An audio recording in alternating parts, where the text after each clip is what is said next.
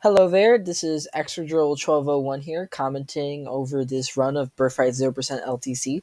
This is done on the hardest difficulty Lunatic with unit and class growth disabled, hence the 0% growth. The objective is essentially to clear Birthright in the lowest amount of turns possible. For this initial clear Prologue to Chapter 5, I use HP Boon and Luck Bane to save a turn in Chapter 1. This run will focus on utilizing unit bases and even promotion gains for certain units, so pre-promotes will be highly valued, and so will other certain units, depending on the utility that they provide. Prologue to Chapter 6 is rather simple, so I feel as though it would be best to just pair them up to a single video. Over the course of this run, I will be going over strategies and why they work. I use Moogleboss's clear of Prologue to Chapter 8 from his Birthright 0% LTC. I use some strategies from Cheeky and the Chapter 27 strat from Chest Jumble. Just to quickly clarify, there's not really much to talk about with these chapters, so I'll just briefly go over them. For Prologue, I essentially just have Corrin attack the fighter on turn 1, have Takumi attack stance on turn 2, and then have Corrin take the kill. If a clear uses a previously existing strat, I will credit the person at the beginning of the video in the title and have a link to the clear in the description. I use Moogleboss's strats for Prologue Chapter 8 mainly because they're already good clears and I don't really have anything to differentiate my clear from theirs. I use some strategies from Cheeky, primarily his boss kill in Chapter 12 strats, since there's not really much differentiation between my clear and his due to the structure of the maps. I also use Chest Jumble's clear of Chapter 27, since originally I was planning on using Cheeky's clear, but Chess wanted me to use an original clear, and his clear is more reliable, sans the low hexing rod hit. For Chapter 1, I basically just attack Xander on player phase for free turns. Thanks to the HP boon, I don't need to go to the healing title in order to heal, so that's actually really good, and that saves me a turn, allowing me to complete this in 4 turns. I want to take this time to briefly go over the units I currently have in this section of the game, as well as the units I will be getting next chapter. When strategies come up such as this, I will go into them, but I will also try to go for the units. For Chapter 2, it's essentially having Jacob, Corrin, and Gunther climb up the left side and just attacking the samurai on player phase. Rinka baits Jacob. Jacob baits Rinka on enemy phase, which allows him to debuffer, which allows Corrin to take the kill on player phase. Then on the subsequent turn, Gunther weakens Kaze. Jacob takes the kill so he can get EXP, and then Jacob, with attack stance from Gunther, takes the remaining 2 samurai kills. Getting Jacob enough EXP is imperative, since strat for Chapter 7 basically relies on him getting Elbow Room, Shelter, and Defender rather quickly. So I want to give him enough EXP to get those quickly, but not too much. So feeding him EXP is rather imperative in this clear. As for units, Corrin, while not being able to utilize her Great Growth, is still important. Her personal as well as the Boon and Bane I will be adjusting in Branch of Fate allows her to perform well as a Parabot. I can also use Private Quarters to instantly reclass Ryoma into Paladin, which is not only great for higher movement, but also to gain Elbow Room and Defender instantly. Jacob will be incredibly helpful for the first couple of chapters. Reclassing the Paladin allows him to increase his movement and obtain Elbow Room and Defender, which helps with his combat. He stops doing combat around Chapter 10, but it's still essential for the beginning maps. Kaze is primarily filler. His low strength base and lowish level means he won't really amount to much. He's helpful in Chapter 5 and Chapter 4 a bit, but doesn't really do much besides that after that, besides filler combat. For Chapter 3, it's mostly just a matter of going down the bridge to the bottom portion of the map. Here, I have Corrin basically position herself alongside Gunther, so that way she can one-round KO the samurai on enemy phase, Getting Corrin as much EXP as possible is also imperative. That way I can get her to level 10 ASAP. So I can basically use her as a promoted Parabot. As for other units, Rinka is also somewhat useful, acting as a solid Parabot in certain situations and being the first shove bot I can use. Feeding her to level 10 is also important to obtain, but it's not that hard to do. And I essentially do over the course of the game. Here, Corrin activates Dragon Vein so that way Gunther can essentially go down and attack the archer, which I forgot to do in this clear, but it doesn't really matter. It's also important that the samurai moves or that the archer doesn't get attack stance with a samurai. That way I don't have Gunther die. I have Corrin kill an archer on player phase to get more EXP. And the strat here basically has Jacob pair up with Gunther, so that way he's in range. I don't want to attack the boss because I will get debuffed, and I don't want to attack the archer because I'll kill the archer, and I don't want to get too much EXP. I want to be right. I want to have enough EXP to get to level 3 on Chapter 7. Here, Corrin kills another enemy and essentially gets some EXP, also weakening the boss. Then on the subsequent turn, Corrin essentially transferred Gunther, so that way Gunther can take the kill. The hit is rather shaky, but Gunther is able to manage it. And then Jacob essentially takes the seize point, ending this map in 5 turns.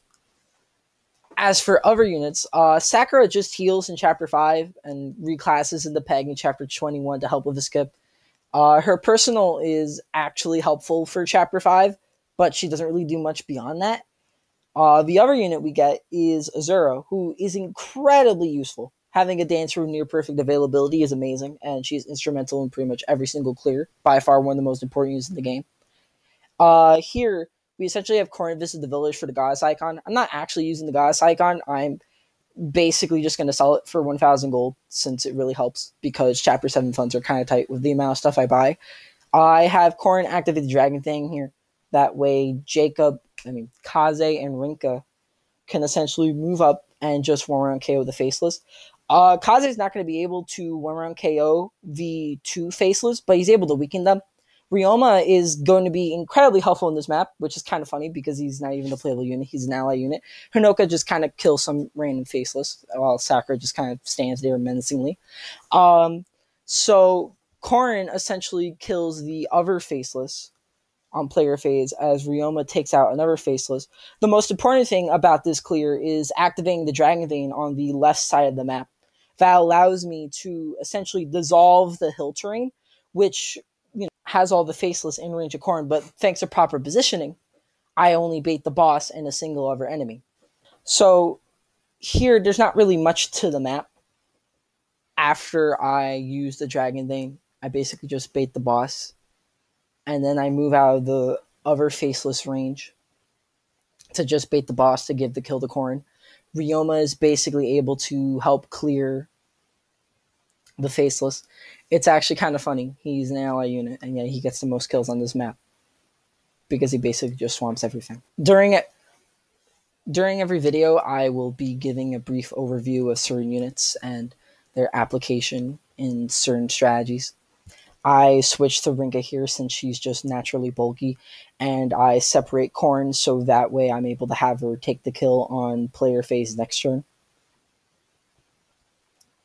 I do want to clarify that I will be utilizing private quarter abuse, which is essentially during the downtime between certain maps, it's possible to enter the private quarters so that way you can build support points between certain units. This is incredibly helpful because it essentially allows Corrin to get friendship seals with certain units.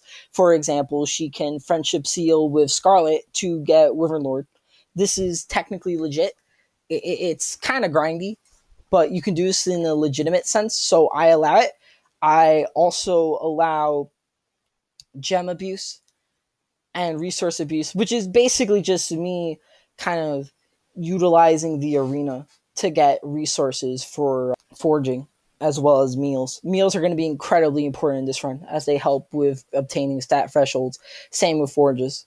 The mess hall can allow you to get 2 stat boosts at once. I will be allowing that, even though it's really riggy, but it can also be done technically legit, so that helps too.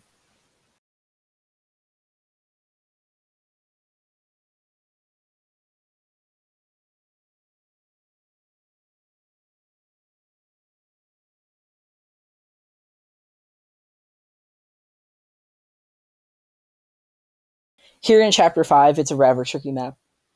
It's incredibly RNG dependent on if Ryoma can basically hit Sumeragi enough times. If Tsuruyama doesn't, I basically have to reset the map, but it's not a big deal. So here I kill the Wormslayer Merc on player phase with Corrin. Corrin is generally pretty bulky, so she can tank the mages just fine, but she can't take the Wormslayer Mercs. And the plan here is to basically have Corrin Oko the mage on player phase, so that way Kaze can get in range of free mages and weaken them. Thankfully, Sakura has a personal which decreases damage from enemies, and that's incredibly important for this strat, since it essentially allows Kaze to take less damage and live, which is incredibly helpful. I just have Corrin at full HP just to be safe. Kaze dodges some attacks, but it doesn't really matter. Kaze can basically take 2 hits. Thanks to dual gauge, I can basically block a hit, which is also imperative in certain other strategies, since Birthright has a couple of maps where juggernauting is incredibly prevalent. So utilizing dual gauge is incredibly important. So on this turn, I essentially position my units so that way I can have Kaze kill a mage. Corrin also kills a mage, but is in range of the other 2 mercs. They don't have worm slayers. So they don't Oko Corrin, or 2-co Corrin, I should say, thankfully. So I'm able to kill a mage as well as kill the mercs. I have Rinka also kill the mage, just so that way she can get more EXP. I want to have Shove by chapter 17, which sounds like a lot of time, but is actually rather tight in regards to EXP management. So every bit of EXP helps. Shove is basically required for the chapter 2017 script and is also required for some other scripts. From other skips, I mean.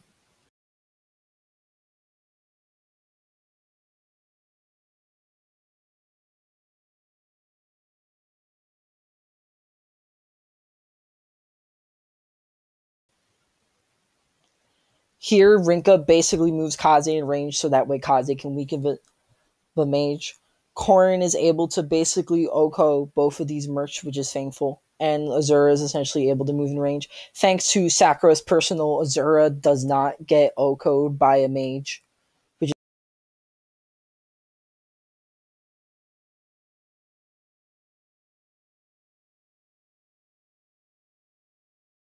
So the important thing here is getting Corrin into range. Actually, Ryoma needs to die in order for Corrin to get enough movement to attack in front. So I essentially just move Corrin down and then have Azura come down to sing him. And then just to kill Sumeragi on player phase, I also heal Azura, which is thankful, but the mage goes for Kaze, which is nice.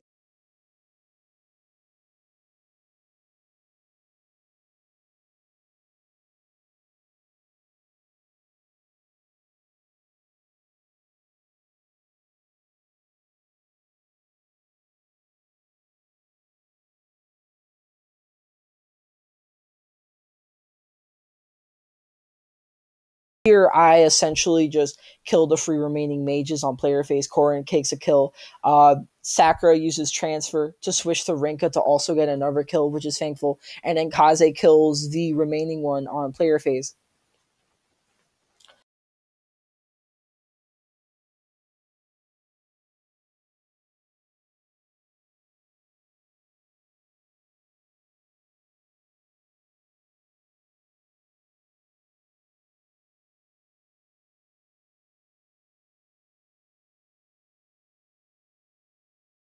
Here, I switch Corrin's Boon to Strength and Bane to Fragile, which is plus Strength minus Defense. It allows her to essentially maximize the amount of strength that she gives on pair up. I also make her talent class Cav, so that way she's able to give Ryoma instant access to Paladin. Thankfully, I don't need Wyvern because of the fact that Corrin can get it from Scarlet. Here, it's also rather simple. I essentially just weaken a fighter so that way Rinka can get the kill. Kaze or Rinka could get the kill, but I just prefer to give it to Rinka because Rinka getting more EXP to get to level 10 is more imperative than Kaze getting EXP when he doesn't even need to promote. Here, I also just have Corrin pair up with Hinoka. so that way she's able to ferry Corrin to kill Leo. Takumi is able to basically take a pot shot at Leo, and then Corrin is able to essentially take the kill. Thanks to Hinoka's personal rallying cry, which gives +2 strength to adjacent allies, I'm essentially able to pair Corrin to Ryoma, and then with rallying cry, am able to run around KO Xander with Ryoma without having to utilize any crits. So this is the end of the prologue to chapter 6 section. This is frankly the easiest and least entertaining section. However, we shall resume with chapter 7, which I will also be releasing the chapter 7 and 8 videos on the same day, because it's essentially Moogleboss's strat, and I want to start the next day with my own original strats.